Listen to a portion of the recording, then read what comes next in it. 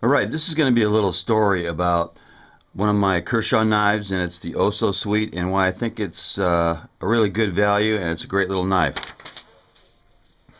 I've been collecting knives for a lot of years. I don't remember how many, but it's probably been 5 or 6 years. And I got this first Kershaw OSO Sweet.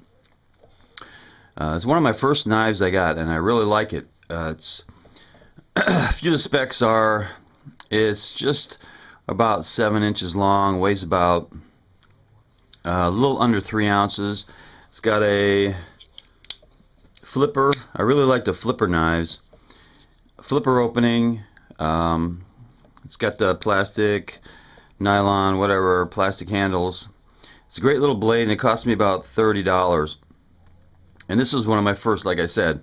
And since then, I've gotten quite a few knives. I just put a few of them out here just to show you that I've had a lot of experience with kind of lower end knives, from the $60 to about $30. Anyway, a couple of days ago I saw a review on the same Kershaw, the OSO Sweet, but it was in red. And I said I gotta have one of these. And so I ordered it from Amazon.com, and I got it from the Scope Shop. No, the ScopeStop.com on Amazon.com. And I'm not affiliated with them any, but they have the best price. I got it for just under $21. And their service was like about 2 days. Anyway, this is one of my favorite knives because it's light. I can throw it around and replace it real easy. It's easy to carry. It's sharp. It's fast deploying, and I really like the color. This red, I have never seen one before, so I got this right away. So this is one of my favorite knives. The only drawback is that it's made in China. And all things considered, I mean, if you don't mind buying China, it's a good knife. But this would have been my favorite all-time carry knife if it would have been made in the USA. So I still like it, but to replace that with a USA made knife, I got the Kershaw Zing. It's also got a flipper opening. It does not have an assisted opening, but it's got the I don't think those are G10 handles. They just kind of look like it. But this is my all-time favorite carry knife because it's, first of all, it's USA made.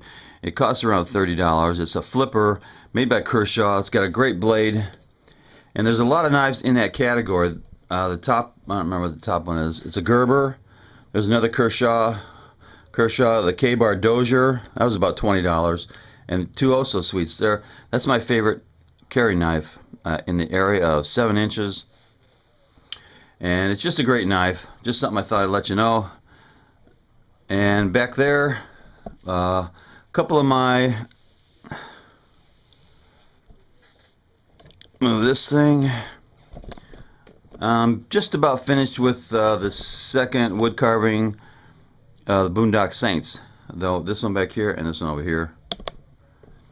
And I'm working on another project. This in the middle there is the first cut on one of the famous pictures of Charlton Heston holding up the flintlock rifle that he got from the NRA when he says, "From my cold dead hands." So that's going to be a wood carving. That should come out pretty good. Anyway, I just like the OSO Sweet, and it's a great knife.